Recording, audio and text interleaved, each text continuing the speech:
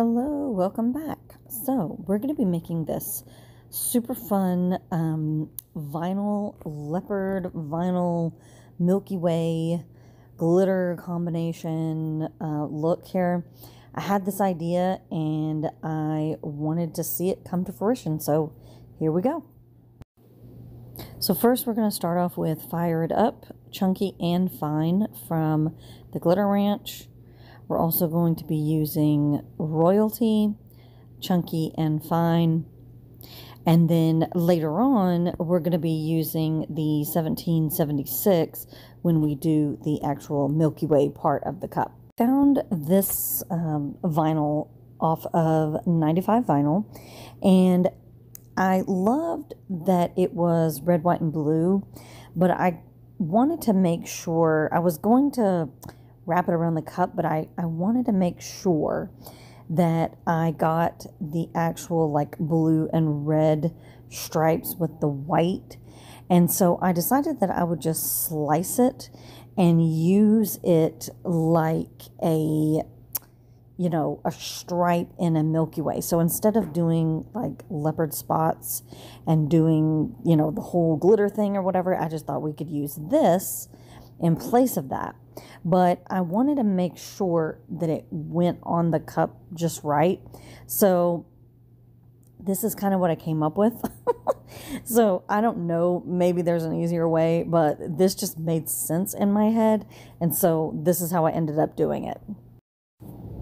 So I took several trial runs with wrapping this around and trying to fit it on there just right so that both pieces would kind of fill up the cup so that there wasn't too many spots open. I didn't mind if there was spot like a line in the middle because we were going to put glitter in between those two, but I kind of wanted them to kind of wrap in one direction. So this is what I actually came up with, and this is what I thought made it to where the blue was on one side and the red was on the other, and then the white was kind of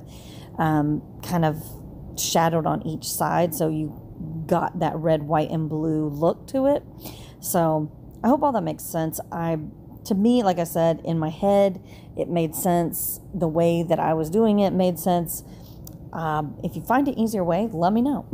But this is how I came up with it. And I did do a couple of trial runs. I kind of wrapped both of them around before I decided that, and I kind of measured with just the paper itself and kind of bent it so that I knew where each little spot would end up, if that makes sense.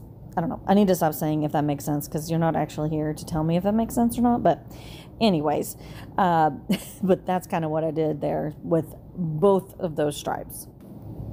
And when I was trimming the top and the bottom, it didn't matter because I was going to be putting glitter on the bottom and the top, or in the middle. I mean, not the top, but the middle. And so the top I just sliced off really nicely, and we were going to trim up the trim up the rim anyway, so it was going to be fine with just slicing it right on the top there like that, because we were going to get a nice line once we did the, Dremeled and did the rim and everything. So it all actually really turned out really cute, and like I said, it was just kind of in my mind. I was like, I want to make sure that I have the blue and the red, and I wanted them to be representative of the leopard, and so that when it kind of is the Milky Way with the leopard print. Anyways, I think it turned out really super cute, and I'm very excited with the end results. And we will just look at some of this wrapping of this and I will stop talking and we will go on to the next step, which is putting on the white for the Milky Way.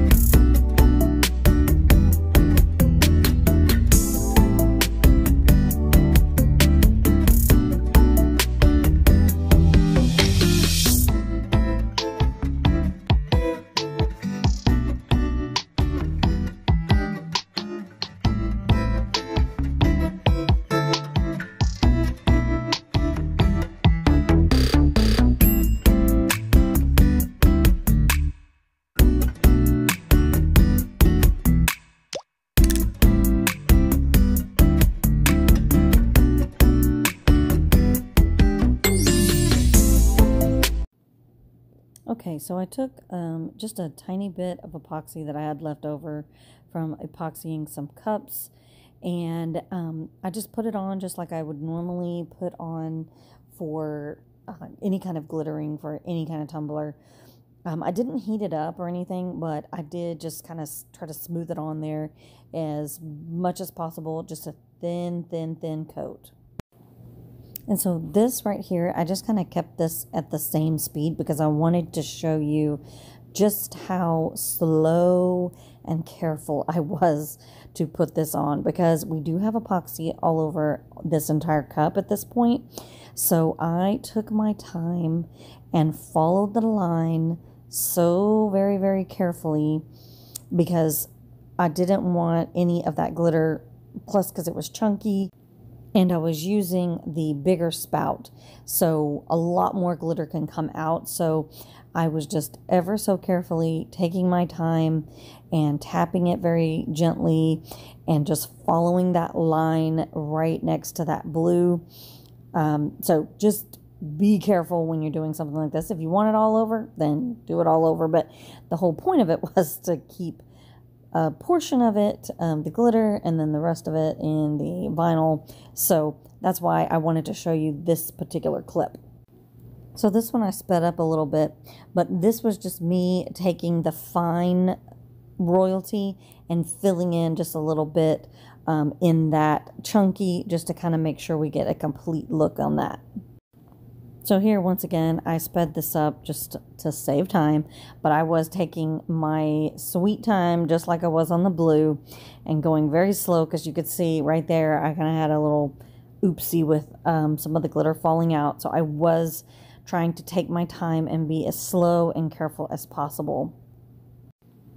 So once again, using the fine cut of this glitter, I just filled in along that line there as carefully as possible to fill in the just any gaps and that kind of thing.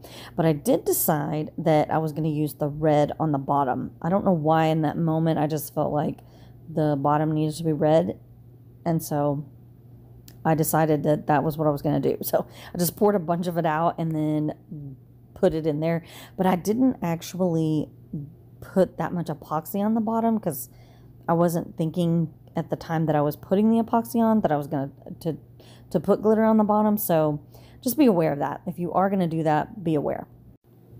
So I did have a glove sitting there, and I just picked it up and used it to pat down the glitter. Normally I would probably use a piece of parchment paper, but I just had that glove sitting there, and so it just made sense to do it. But I would not roll this in the parchment paper because you do have epoxy on the rest of the cup. So I did take this outside and I sprayed it 3 times with that gloss clear over the vinyl, the glitter, everything. I sprayed it 3 times. I waited about 10 or 15 minutes in between each coat. So here I am prepping for the Milky Way part. I'm just getting all of my glitters and micas there ready for when I mix up the white mixture that we're going to put on for the Milky Way. So here I am prepping the cup. So when I do epoxy, I pretty much do ounce for milliliter. So if I'm doing a 20-ounce cup, I'm going to do 20 milliliters on the cup. Now, it's pretty much standard going through all of the layers that I put on a cup. And throughout this, I am just making sure that none of that glitter is coming off and going really far astray. I don't mind if some of it moves a little bit, and some of it did kind of go into different sections, but I'm just kind of watching it to make sure that I don't have just crazy glitter all over the place. So I just took my time and just put a nice generous coat, like I said, covered the bottom and the top and all of that. And then I just let it spin and just let it kind of even out and just kind of get dispersed around the cup. And then I do a little bit of a heating on it. So while that's spinning and kind of leveling out, maybe that's a better word for me right now. Anyways, I took just probably about 5 maybe milliliters. I knew I wasn't going to be doing that much, so I just took a minimal amount, and I put a little bit of this white to blue mica powder from the Glitter Ranch, just because I didn't want it to be like serious white. I wanted it to have a little bit of a shimmer, and there is a red to white, but it was a little bit, it goes a little pink, and so I thought the blue would be a little bit better. And then I took Hip Swing there and put that in as well, so just to add some shimmer to it. And this, I love doing this in all of my Milky Ways. I take some of the mica and then I'll add some kind of glitter additive in there, and it works out beautifully. So I decided as I was mixing it that it needed to be just a tad bit more white. I just felt like it was a little too transparent. So I added a little bit of this resin dye in there. I mean, you could add white alcohol ink or acrylic paint if you wanted.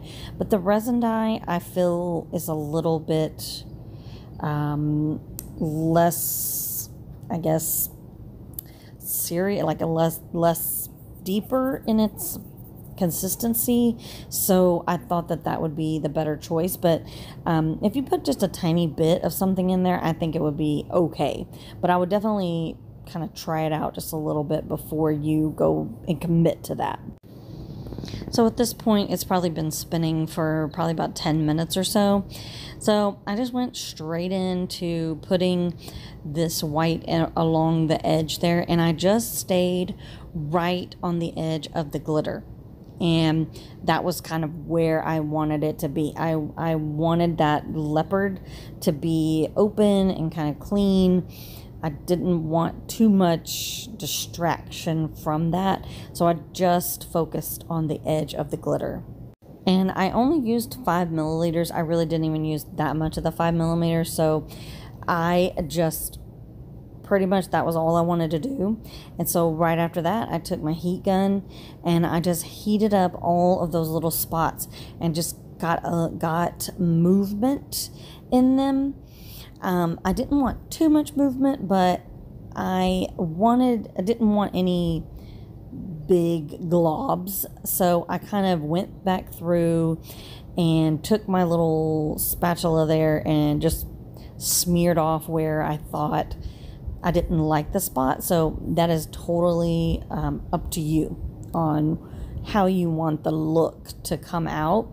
But I just wanted just some white stripes. There wasn't too much white here, but I didn't want like crazy white, but I just wanted to kind of break it up a little bit in doing the Milky Way.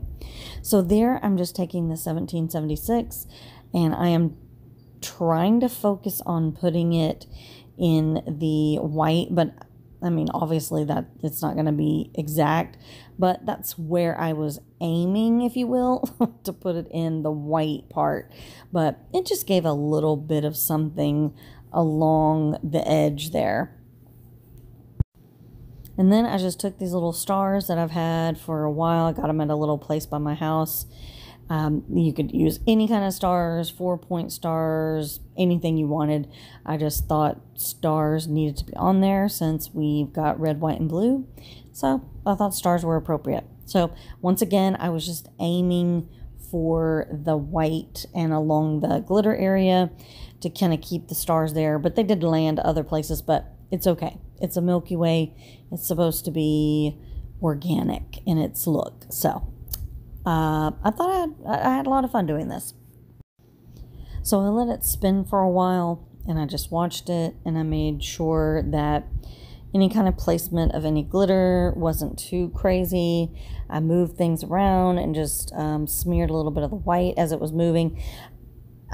I just spend a little bit of time on these just to make sure that the look is what I had in my mind, or the look is actually coming along even better than I thought, or, you know, one of those types of things. They got on the bottom, so I was kind of scraping it off the bottom. So you just have to be careful with these. They will go places where you don't want them to go. So that's why I have a tendency to babysit it for a little bit. And after that layer cured, I went in with 2 more coats of epoxy to get it nice and smooth before I went into the next step of sanding. So I did take this outside and I did the Dremel around the edge. And what I'm doing now is taking my sanding block, because sometimes you still get a little bit of hard or, pokey bits on the top. So I just take the sanding block and make sure that it's as smooth as it can be on the top. On the bottom here, I go up and down. Or I go straight across and up and down. So on the bottom, I take it and go straight across, and then on the side, I take it up and down, and I don't angle it too much until after I've done that, and then I'll angle it just a little bit and get around the edge, and that will kind of help you with not sanding too much of that edge and getting yourself into trouble and going too far into the glitter or down to the stainless steel. So just take your time on that. And then I just went around the cup, as you can see, and sanded wherever it needed to be. You've got chunky glitter on there, so things happen. So I measured this at about 3 inches because it was going to be a big wording piece that I was making, and it was also going to have an offset, so I allow for a little bit more extra, or I kind of measure it a little bit bigger if it has an offset, because the actual word part is going to be smaller. So anyways, I used this blue holographic and this red holographic and this silver holographic that I found at the store by my house, but these are easy to find. You will be able to find them somewhere on Amazon or at another shop. So I designed this. I know it's not a popular thing as far as born on the 4th of July, but I actually do have one of my very good friends was actually born on the 4th of July, and her birthday is obviously coming up. And so when I made this, I thought of her, and I thought, I'm gonna have fun with this and do a little born on the 4th of July. So I can put this decal in my group, and you can go on there and grab it if you want. I don't know if everybody would want something like that on there, because born on the 4th of July, but it's fun. It's a song, right? It's an old song. So anyways, I can put it in my in my group, and if you want it, let me know and I'll put it in there so y'all can have it.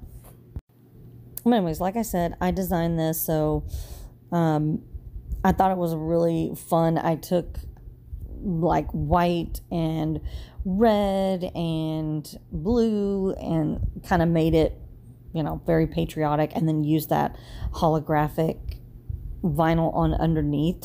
So for this particular font has stars on it, so the stars came through as pretty cool, holographic stars. So here I was taping down this piece. It doesn't tape down all that well, but it did kind of keep it in place so that I could put this July on there.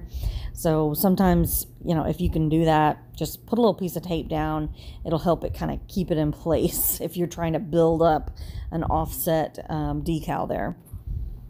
So I just continued to build this up while it was taped down.